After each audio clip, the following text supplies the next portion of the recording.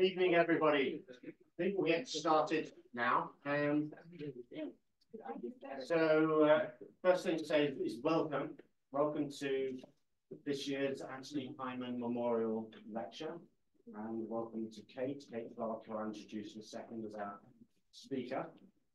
My name is Jonathan Goodhand. I'm a professor in conflict and development studies in the Development Studies Department, and I'm representing the Centre for the Study of Contemporary Central Asia and the Caucasus, who are hosting this event at SOAS today.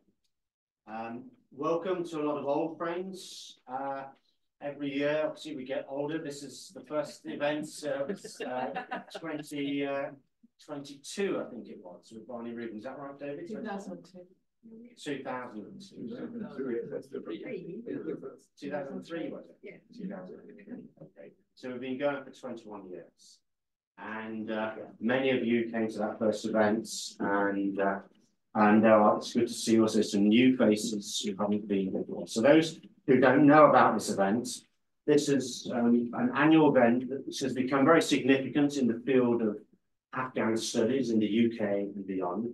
And it's an event to celebrate the life and the work of Anthony Hyman, who was a scholar, a long-term friend of SOAS, and he contributed in very important ways to scholarship on Afghanistan and Central Asia. And we're also very happy that his wife, Hilary, and extended family are here today as they have been to other events. I'd also like to thank Central Asian Survey, who have been a generous supporter of this event, and they also have a store outside with a reception which will be happening after this event. I'd also like to thank just embarrass David Page, because he has been one of the principal organisers, supporters of the event, and has come to heavily get me talk over the years. So thank you very much to him, and thank you also finally to Charles and Hannah at SOAS, who have supported the kind of the logistics and administration of this event and have made it such a success over the years. So, a short introduction to Kate, and she follows in a very illustrious line of speakers, all of whom have played a very important role as scholars, as researchers, as activists, and policymakers in shaping how we think about and engage with Afghanistan and its place in the world. And all of them have been invited because they have a long engagement with the country, and they've devoted a major part of their lives and their careers to that engagement. And Kate is no exception in this respect. And we were talking earlier, thinking about when did we first meet, and it was actually in 1991 in Peshawar, where we were both in our 20s, and I was an aid worker about to leave the country, having spent 3 years there, and Kate attended my leaving party. And yeah, over 30 years later, we still work on the country. We took very different paths, but we're here today. I'm really delighted to have Kate give this talk today. Just to give a bit of background, after that very famous leaving party, Kate then went and studied Middle Eastern Studies, did an MA, and then she joined the BBC World Service in 1995. And she got wind of this job that was coming up in the BBC as the BBC correspondent in Kabul. And she got the job, and she went in 1999 to Kabul as one of the only Western journalists there. She was very, she traveled around the country, and she did a lot of stories. Ultimately, she was PNG'd in 2001, wasn't it? As a result of some of her stories, including the ones that are critical of the Taliban. Remember, this was when the Taliban were in power, it was the Taliban first regime. So she really had a kind of a ringside seat to see how the Taliban were governing at that time. And she wrote also quite critically, and one of the things I think was in relation to the Hazara massacres, and you were PNG at that time. So that was March 2001. She returned very quickly And this was in November 2001, and this was in front of the Northern Alliance, walking into Kabul with John Simpson, following the events of 9/11 and then the bombing of Afghanistan and the Taliban being replaced by the Republic. She came back she then kind of took on a new hat. She became independent, a freelancer, and she then joined the Afghan Analysts Network and was a senior analyst. And from 2010, she was part of the Afghan Analysts Network. And those of you who work on the country will be very familiar with the work of the Afghan Analysts Network. Anyone who knows about Afghanistan will know the work of this organization. They've been one of the key producers of important knowledge about the country. Initially, it was about trying to inform Westerners who had flooded into the country and were often very ill-informed about it. So it's about trying to increase understanding and knowledge about the politics, the economy, the society. But it was more than just producing knowledge for foreigners. It has become a very important source of thinking about Afghanistan much more broadly than this. So it's produced things about Afghan falconry, about poetry, about culture, about the everyday lives of Afghans and their experiences in the country, whether it's struggling with drought, whether it's Afghan farmers trying to get fruit across the border, or whether it's the things that the case has been producing about Afghan taxation, about state formation, and about the effects of drought on the country's agriculture and economy. So Case has played a very important role in increasing our understanding of the country. And she's going to be talking about today the Taliban in power, stock taking of the second emirate. And we think it's in spite of the fact that a lot of attention has drifted away from Afghanistan for quite understandable reasons in recent months and in the last year, because what's happening in Ukraine and now Gaza. We think taking stock at this present moment is very, very important. And Kate is very well positioned to do this, having lived within and observed at first hand the first emirate and then the second emirate. So just to explain the format, Kate's going to talk for about 40 minutes, and then we'll open it up for question and answers. And then we will have a reception around about 8 o'clock afterwards, where we can continue the conversation. So thank you very much, Kate. It's very good to have you.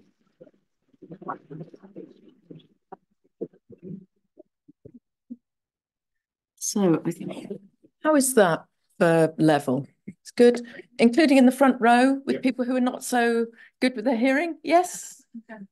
Good. Right. So I always forget to thank people, and I'm always shamed by Afghans because they always thank people so nicely. So thank you, Jonathan. Thank you, David, members of Anthony's family, the Central Asian Survey, and SOAS. It's a great honour to be speaking today. And one of the nice things about being asked to give the Anthony Hyman Memorial Lecture is that it was an excuse to go back to Anthony's writing. Now, I didn't know him, but of course, if you work on Afghanistan, you will know these seminal figures. If people haven't read his work, I would counsel going back to Afghanistan under Soviet domination, seminal work in 1982. He's a good writer. He writes clearly, he tells stories, he's humane. He goes against conventional wisdom.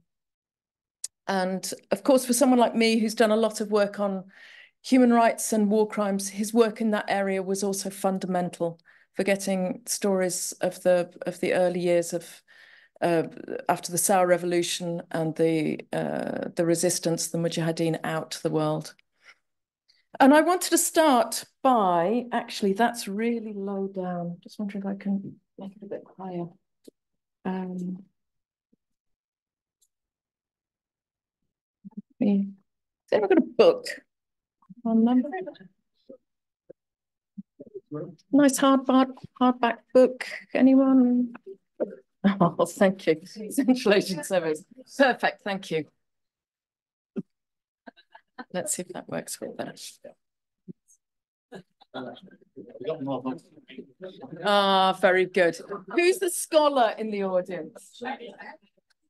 Who's the scholar? Thank you very much. Is that Sana? Oh, yes. Look at that. Well, it's present from India. Very good. Thank you, Sana. That's going to be much easier. Right. So where I want to start is one of the first stories that I worked on as a BBC reporter. I arrived in November 1999 in Kabul, and it was coming up for the 20th anniversary since the Soviets had invaded. And I drove from the BBC office in Wazirat Bakhan to the biggest, probably the oldest cemetery in Kabul, Shuhadai Salihin, through devastated Kabul. Those who were there will remember the ruins from the Civil War. And the question I asked then was, when will the war end? And of course, 2 years later, it ended very, very abruptly after the 9/11 attacks. Everything changed. My colleague William was already in Kabul. We should mention him with the BBC, William Reeve. I walked into Kabul the day it fell. There were crowds of supporters of the Northern Alliance in the north, particularly the Sharia Nazar faction. They were really happy. But going into the city, there were a lot of misgivings. And people were really worried about who was taking over. So the people who bombed the city were now in power. And it was basically the same across the country. Commanders drove in from Pakistan, took up their old governorships or police posts or got into the cabinet. That first cabinet was 4/5 were people from the factions, either military or civilian. So there were misgivings, but there were also, it was a time of hope, huge relief. And it wasn't really so much that the Taliban had gone, but that the war had ended, that peace had come. And I was warned by another colleague, Bakr Moin, head of the Persian service, and he said to me, Kate, it's not going to last.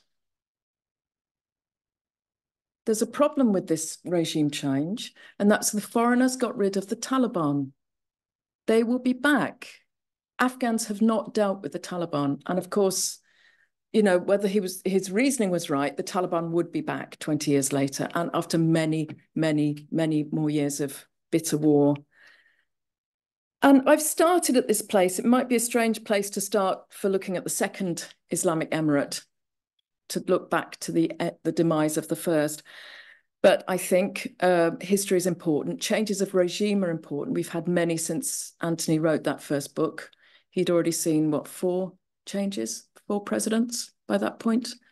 Though I think we're now on the 10th since the Saur Revolution. History is important. The way regimes change is important. And I will come back to the way that the Taliban lost power in 2001, because I think it's important for thinking about whether, how long, how sustainable the current emirate is. So, oh, I forgot to set my counter. Hang on, so I don't talk forever. So I'm going to split into this lecture into 5 parts. I'm going to start by looking at why the Taliban managed to come back to power, eventually so easily. I'm going to look at the advantages that the emirate has had. I'm going to look at the problems and the difficulties that they face. I'm going to look at how they've ruled public finance, social restrictions, and the nature of the regime. And finally, I'm going to return to 2001 and what I think are warnings from that year. So looking at why the Taliban managed to take back power finally took Kabul on the 15th of August, 2021. My goodness, it was quick. You know, the republic toppled, the districts toppled like a house of cards very, very quickly. There was rapid regime change. It was, in that sense, it was like 2001 or 1992. Once change happened, it happened very quickly.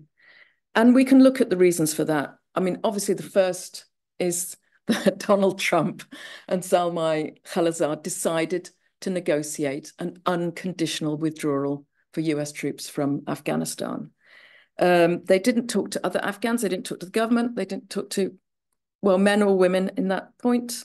And unlike the USSR, which spent the last 3 years of its occupation building up Najibullah, Zal undercut the Republic, undermined the Republic, legitimized the Taliban, and with the sort of fantasy peace process, which distracted from what was actually happening. Look at the Republic itself. Its politicians too busy squabbling over power and money to appreciate the danger of the wolf at the door. Officers selling ammunition or food rations, the ghost school, the ghost soldiers, ghost police. Remember the rival inaugurations of Ashraf Ghani and Dr. Abdullah in 2020, or them squabbling about whether they should both go to see President Biden in June 2021 as the country was being lost. The Republic wasn't serious about holding on to power, and they were confident to the last that the US would always be there. Now compare that to the Taliban. They were very serious. They ramped up violence in those last few months. The nasty assassination campaign in Kabul and elsewhere, the worst winter that we saw for civilian casualties, a time when normally the fighting drops down.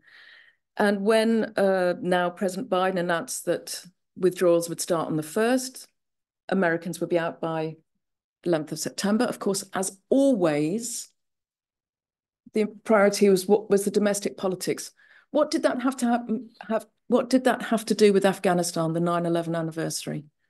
Only to do with America and Biden. As it was, he gave the Taliban a target date. It meant that they had no reason to delay. The gloves were off, no more concessions. And on May the 1st that year, the government held all the provincial capitals, held all the district centres apart from 31. Control was a bit more split, but even so, that was the picture just in May. By August, it was all over, and there was the rapid collapse of the government. And how different that was from earlier changes of regime. And I'm coming on now to the advantages that the Emirate enjoyed. The nature of that regime change, the rapidity, meant that they have been in sole territorial control of the country. They are one group. It's not like 2001 or 1994, where there were different factions squabbling for power. It's one group. What armed resistance there was pretty well had finished by September when Panjshir went. The National Resistance Front, the Islamic State in Khorasan province, they don't really threaten the Emirate.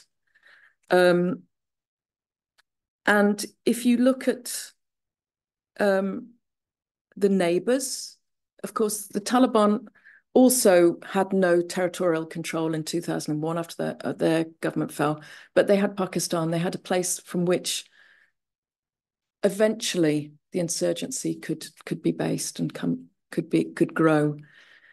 None of the neighbours are on side this time. So the Emirate has far fewer threats to it than earlier governments taking over. I'd say as well that mass evacuation, 100,000 people, some technically able that were lost, but also many who might have been at the forefront of protests or organisation, or who had, factional networks, all gone, and not gone as would normally be the case to Pakistan or Iran in the region, or bits of Afghanistan that were still not held by the Kabul government, but to North America, to Europe. They're out of the region. The people who might have been agitating against the Taliban are not local anymore. And I think that is also a huge difference. And as well, it sort of formed a pattern. If you're dissatisfied with the Emirate, you're more likely to want to emigrate, I think now. That mass evacuation, it caused a pattern of what you do if you're not happy. You want to leave. You don't want to try and make things better, difficult though that is. And finally, I think people were shell-shocked, absolutely shell-shocked at how things collapsed. And of course, the restrictions came in gradually. So it wasn't like you had the new regime up against the people immediately. And I don't know who was in Kabul in those last few weeks, but Kabul was not interested in having the Taliban. Every night, people were out on their rooftops shouting Allahu Akbar.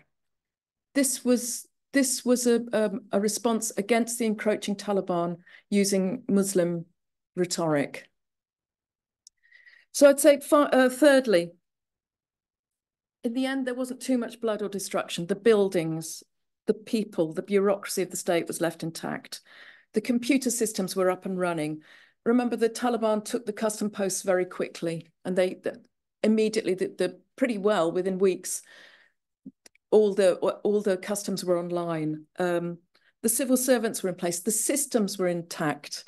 And for all the problems of the emirate, for all the corruption and non-serious way that they ruled, the systems of government had been built up in those 20 years. There was a bureaucracy in place. There were ways of doing things. They fell into the Taliban's lap as well. And finally, do you remember when when the Khalilzad was doing his peace process, and everyone talked about a post-peace Afghanistan, and what the international community would have to do to support it, and the DDR and everything else? Well, who's inherited that peace dividend? It's the Taliban. They've got the economic boost from that. The farmers who can finally farm in peace. Trade can take place. There's no front lines anymore. Travel is easier. Afghans have been to places they haven't been for many, many years. Of course, with the caveat that if you're female, it's a lot more difficult now because you need a mahram to travel. Officially, more than 70 kilometers from your home, but unofficially outside the house in many places. Schooling, primary schooling is up. And that's because of security. The World Bank said that previously, when girls and boys weren't going to school, primary school, they said it's because of security concerns. Now it's because a school is too far away. We've seen huge increases. We're up to about 2/3 of girls and boys going to school, particularly in rural areas. The increase has happened, and particularly for girls. Now, again, schooling, difficult. Secondary schooling, of course, girls' enrollment is down, but also boys who are having to go out to work, many of them. So all of that peace dividend was inherited by the Taliban.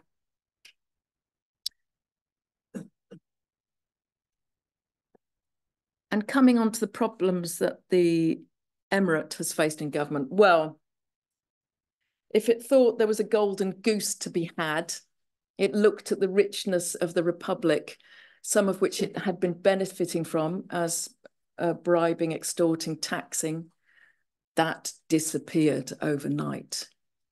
The military victory killed the goose that had been laying the golden eggs. Afghanistan overnight was poorer, substantially poorer. Why? Who's that? Do you know this Arabic expression? Patience. It's coming. The Taliban had been under UN and US sanctions, either as individuals or as a group. Suddenly that applied to the whole country. Aid was cut off overnight. And the problem is that Afghanistan had been a country almost uniquely dependent on foreign funds, unearned foreign income.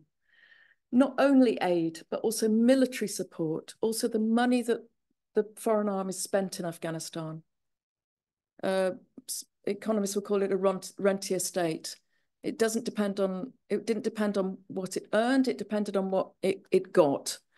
And it was unique in the world, probably only a few Pacific islands, the West Bank and Gaza, so the Palestinian territories occupied by Israel, had more aid per capita. And as well as the aid, of course, there was the military spending and the military support. So in 2019, the Afghan government got $4.7 billion US in military support and about $4 billion in US aid, in civilian aid. 22, the aid is back. It's about $3.5 to $4 billion a year. But that's a huge blow to the economy. That's billions of dollars that no longer goes to Afghanistan. And that first year was really, really tough with when the aid was cut. It did come online, but it was really, really tough. And a lot of people faced sudden unemployment, sudden hunger, sudden, even in the cities, it was particularly bad. And of course, the background is ongoing drought and the climate crisis. So we saw in 2021, the Afghan economy contracted by a fifth. It's still contracting. 22 contracted by another 6%. Last year, we don't have the figures, but I'm sure it hasn't grown because of, well, for various reasons. I would be really surprised if there's any growth at all. And with a growing population, that's an impoverishment per capita. Poverty levels are back down to where they were pre-COVID. So we've got the end of the war. We've got the aid coming in. We've got remittances. It's still pretty bad. At the worst, 2001, the World Bank reckoned that 70% of households were unable to meet their basic needs. Some of that's food. The less badly off, they'll get food, but not medicine or the other basic needs. It's now down to 62%, so about 2/3 of Afghans. And the sanctions have been ameliorated, but it's still difficult to trade, to get money in out, investment. And that's probably because the corresponding banks that have to deal with the Afghan banks don't want to get involved in Afghanistan anymore. It's not worth it. They may get problems down the line from the US taking them to court for breaking sanctions. So even though on paper you can do most things these days, it hasn't come back. So the Taliban inherited a state dependent on foreign aid and other income. But the divide between them and the old donors is really fundamental, and it stopped anything but mainly humanitarian aid coming in. It's very important. It supports the economy, but it's a short-term solution for a long-term problem. And, you know, we keep having discussions about whether this should change. But frankly, unless one side or the other backs down, this seems to be the way that things will be done. Humanitarian aid in this situation is expensive, it's inefficient, it creates parallel systems. We all know what an unsatisfactory solution is. It is preventing the Afghan economy falling off a cliff, and it is keeping people fed. And it's difficult to see where growth would come from. Migration is difficult. We've had 500,000 Afghans being forced back from Pakistan. We've got the climate crisis. We've got the poppy ban, weak demand, deflation. It's down. Core deflation is now minus 6.5%, which means that, you know, why would you buy something if it might be cheaper next month? Why would you invest in a contracting economy? Not good. Now, the Taliban are actually really bullish. If you listen to them, they're really proud of what they've done. They're really proud that they're standing on their own feet. They don't have foreigners telling them what to do. They're very interested in creating new links with the region, trade links, economic links. They boast about things, but actually the reality is pretty worrying. And I would say stagnation is probably the best on offer for Afghanistan, if not further contraction of the economy. So I'd say that's the main problem that the Emirate faced. Now, how has it ruled since taking over? Well, if we look at public finance, and that follows on from the economy, the Taliban were a taxing insurgency. So in the areas under their control, they taxed people heavily. They didn't spend the money on services. That was paid for still by the government, by taxpayers in the Republic or taxpayers here through aid and in other donor countries. They spent the money on the war effort. So they moved in. When they moved in, they kept on taxing. We were talking to people as the districts fell. And the first thing often that the Taliban did when they took over a district was start taxing people. They've been very, very efficient. Also with customs, again, first thing they did was take the customs posts. And domestic revenues are actually up from the Republic, even though the economy is smaller. And that's because there was a three-way split in the past. If you think about you pay your taxes, or you pay bribes not to pay your taxes or your customs. Some of that money went into the pockets of officials, some went into the pockets of Taliban commanders, some went to the treasury. There's now there's not a three-way split anymore. It goes to the treasury. There's less bribery when it comes to the revenues. The Taliban have introduced the new taxes of Usher and Zakat, which are Islamic taxes. Usher, 10% of the harvest in Afghanistan. Zakat typically on livestock increase. These were not taken by the Republic. Zakat is a personal obligation for all Muslims. It's one of the 5 pillars of Islam. Most Muslim states don't take Usher and Zakat. They see it as a private obligation. The Taliban do. There's been a huge transfer of resources from rural households to the state. The Ministry of Agriculture takes it, not the Ministry of Finance. The acting minister, Maulawi Atullah Omari, he boasted last summer that they took $1 billion last year. And if you think that the UN is putting 1.8 billion in humanitarian aid, remittances are about 2 billion. It's huge. Completely unknown what happens to that money. It goes to the Supreme Leader's office. They say they give it to widows and poor people, but we don't know what happens to that. And that is pretty well par for the course for spending. So the Taliban have been really transparent on getting revenue, but in terms of spending, don't know. They published one 3-month mini budget, unlike the Republic, which published pages of budget, very transparent. Taliban have published 3 months. So that was the last 3 months of the year 2000, and back end of 21 into 22. The World Bank have got a few more figures. Subsequently, we did quite a lot of work on that spending, and it's not good. It's mainly operational, fair enough. They don't have the on-budget aid to do development. 95% operational, mostly on salaries. But look what they're spending the money on. And this is money from Afghan taxpayers now. Really hard up in a contracting economy. 60% goes on security. So the three big ministries in order are Interior, Education and Higher Education, and Defence, all taking about 1/5 of the budget. And the GDI, the Taliban intelligence, taking a further 8%. This a country at peace is spending 60% of government revenue on security, and indeed expanding. So the army was, this is the MOD's own figures, the Ministry of Defence. The Ministry of Defence, 150,000 personnel in 22, 117, 23. They're planning for 180 this year. And in the World Bank's words, they say that the interim Taliban administration, which is what they call the Kabul government, is utilising available resources largely to pay for security, teacher salaries, and core civil and administrative functions, while leaving donors to finance healthcare, food security, broader education needs, and the agri-food system. So these are the Taliban's choices. And if you're, for them, they're thinking about how to consolidate their regime. Of course, they want to pay their own people. But as I said, for a country at peace with so many problems, I think 60% of the budget is scandalous.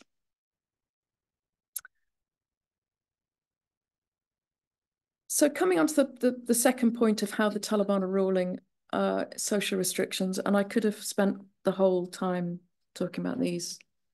Read the reports from UNAMA Human Rights, from Richard Bennett, the Special Rapporteur on Human Rights in Afghanistan, from Amnesty, from Human Rights Watch, from DROPS, from Rawadari. There's a lot written and documented about what's been going wrong. So in terms of how, are you able to voice your dissatisfaction with the Emirate? Well, yes, but you might end up in prison. It's tricky. The demonstrations, they were happening early on. really only now some very brave feminists are risking that, and they may get detained for long periods of time. You could get beaten up. It's a brave person who does that. Journalists as well have been detained and beaten and tortured. So that whole, again, the Republic, for all its many faults, there was much better freedom of expression. It was a safer country in which to voice dissident views. And also at the very, very sharp end, we've got people being killed. So former members of the ANSF, the Afghan security forces, judges, prosecutors. It happens, and they're documented. And then, of course, I guess the real victims of social restrictions are women and girls.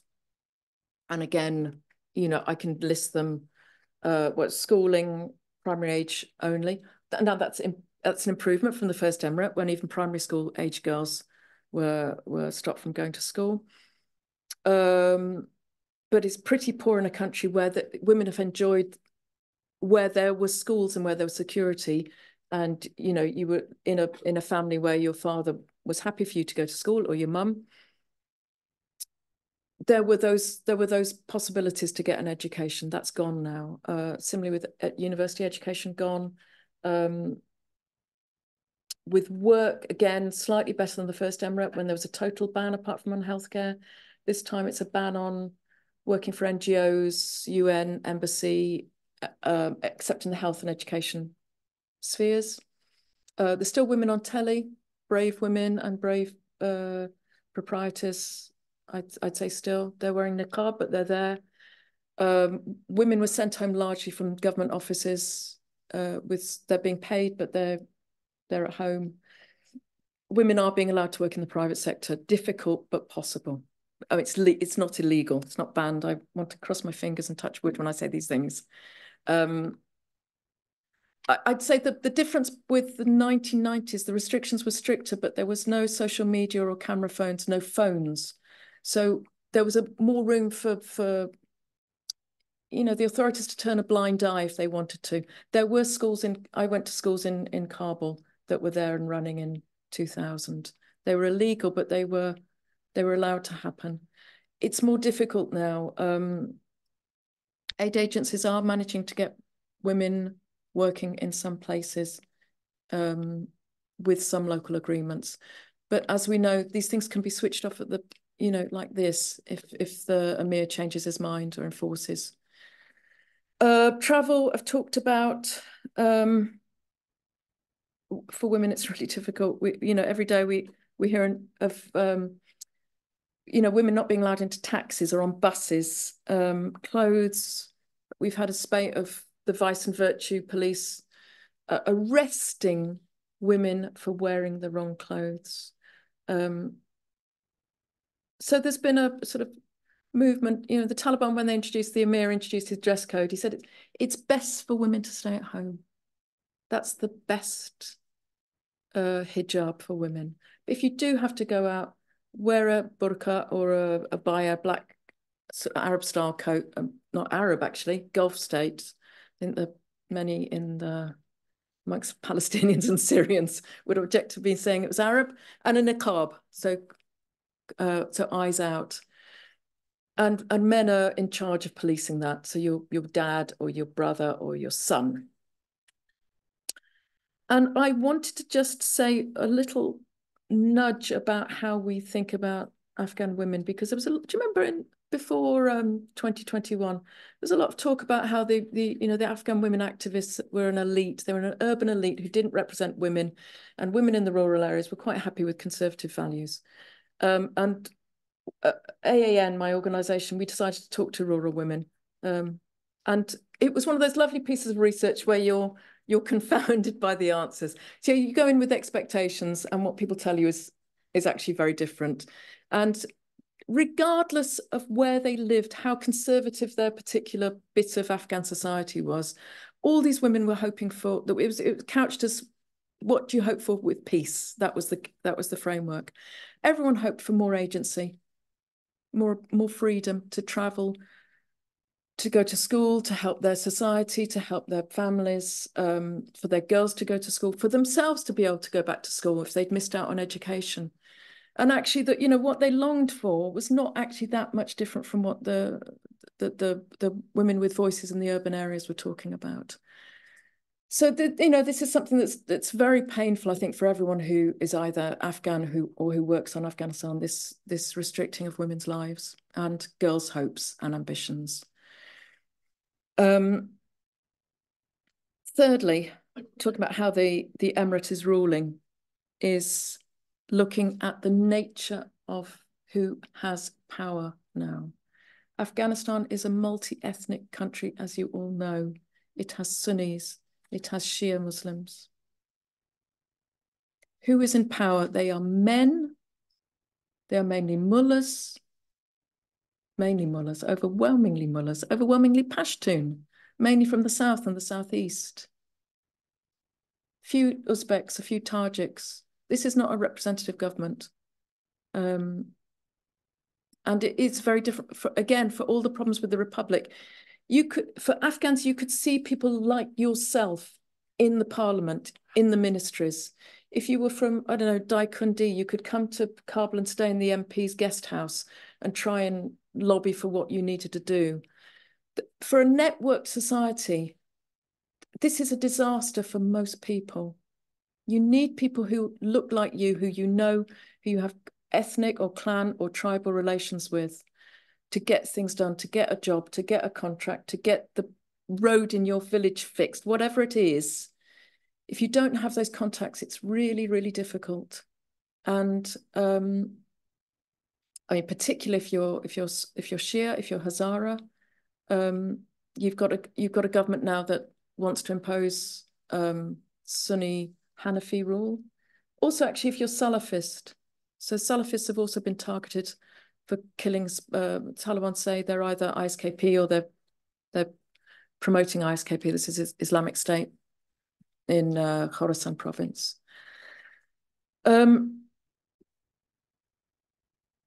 And we also see, for example, the detention of women for wearing bad clothing, bad hijab. That was in West Kabul, and it looked like targeting of Hazaras, for example. It's really, really difficult. We've been following the Kuchi-Hazara land disputes, old problems. And there tends to be a finding in favour of the Kuchis who are Pashtun. And, you know, with every turn of the wheel, there will be new winners and new losers. And it's clear who the losers are at the moment. But it's also clear that it's a really, really exclusive government. Most people don't have a say. So that brings me to the end of my talk, which is, sorry, I just wanted to say one other thing about the way that the Taliban are ruling, is that they've been gradually tightening restrictions, gradually consolidating their rule. We saw purges early on of the army, the police, the intelligence. They used the biometric data that the US had helpfully left behind. And even, for example, you know, you might have been a labourer who happened to work on an army base. Your biometrics are there, you'll get sacked. We've spoken to people like that. So it didn't even have to do anything. There are a few people who are still in the security services. They're technically able, as with the first Emirate. At that point, I knew a ex-PDPA fighter pilot, a tank commander, both Pashtun. They were technically useful for the Emirate. They were kept on. So we've seen that as well in small examples. Judges purged. Again, a few male judges have been kept on. All the women, pretty well, from the legal system have been purged. They haven't kept their posts, so they're not being paid. We see what looked like to be political commissars sent to the universities. They outrank the vice-chancellors, where the vice-chancellors are still in place. We see the curricula changing, something that we're going to be looking at in the next few months, I hope, is looking at the madrasa curriculum and what's happening to that. Again, I remember in the first emirate, one of my friends was studying medicine, and he said, "We do more Quran than anatomy." So, you know, a country like Afghanistan needs mullahs, but does it need mullahs in every office? And many of the civil servants, they're still with their jobs, but they're thinking, am I training my successors? That's a real fear.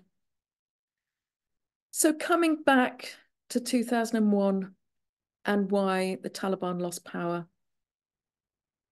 Actually, not why they lost power, but why the peace didn't last. So in 2001, we saw that the various factions grabbed power. They were squabbling amongst themselves, but they wanted to, General Fahim, defense minister, of the 100 generals that he appointed, 90 were from his own faction. This is Antonio Gistotz's figures. The chief of staff, I think it was 37 out of 40 were from his faction, or at least Tajik. And we saw this everywhere. Everywhere there was a grabbing of power. Worse than that, though, I think, was the persecution that went on. So we saw civilian populations of Pashtuns in the north being targeted they were killed, raped, looted by the winning factions of the Northern Alliance, Hizb Wahadat, Jumbesh, Jamiat, Sharai Nazar. We saw in Kabul, Hizb Islami tried to have a political meeting in Kabul in 2002. The Sharai Nazar controlled police force arrested their old political rivals. 100 people arrested. We saw, Karzai refused an amnesty. He refused to allow a Taliban political party. And at the time, it was very strange because the Taliban seemed to accept that they'd lost power. They went home. Many of them, the senior leaders, went across to Pakistan, but they were reaching out to the new people in government trying to get security guarantees. People who were upset with the government, they were trying to be included. They didn't want to overthrow it. There was a lot of talk about, we want to be part of the government this time, we want to be part of the power in Kabul. And yet we saw the Americans pursue this fantasy of a Taliban remnant, hunting down the Taliban remnants. And there was a mass campaign of arbitrary detention with torture, stripping men in public, sending dogs into people's homes. I've looked at the people who went to Guantanamo from Afghanistan. I mean, there were Taliban there, but there were also abused boys. There were anti-Taliban tribal leaders, shepherds, taxi drivers, men with dementia, you name it. It was just scooping up. They were the tip of the iceberg. Most Afghans never got beyond the forward operating bases in Bagram. I met interpreters who'd seen Afghans killed. One man he'd died of dehydration in Kunar. Of course, we had Gul Rahman, driver of Hekmatia's son-in-law, Khairat Bahir, who froze to death in the CIA salt pit north of Kabul. Horrible atrocities, persecution, not letting the Taliban live in peace. And a lot of the new people in power used the American CIA and special forces to persecute their old enemies in the name of Taliban or Al-Qaeda, tribal or factional enemies.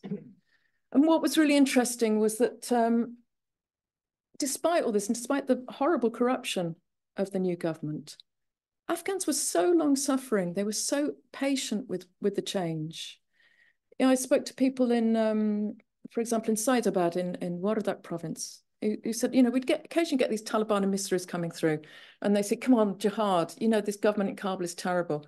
And we'd say, get lost. We don't want jihad this time. We want the peace to work. And in the end, it didn't work, but it was only because the Taliban were able to piggyback on this unhappiness. And of course, many things happened between then and 2021. The Taliban as an insurgency committed many, many atrocities. And in the end, it was an Afghan versus Afghan fight. There was very little foreigners fighting after 2014 when ISAF withdrew. Calling it a jihad at that point, I think, was, even in Islamic, in Islamic terms, it was deeply problematic. But that nugget, the way that the insurgency started, I think has lessons for the Taliban now. You rule at your peril. You rule a multi-ethnic country at your peril if you try and grab all the power. If you beat women up for wearing the wrong clothes. If you don't allow parents to send their girls to school when that's been their experience for 20 years. You tax people to the hilt. You spend all their money on the security forces. I think that if you look back at 2001 and why the insurgency started, why the Republic fell eventually, I think that's also a warning to the current leaders in Kabul. How you rule in victory may determine how long you will rule. Thanks very much.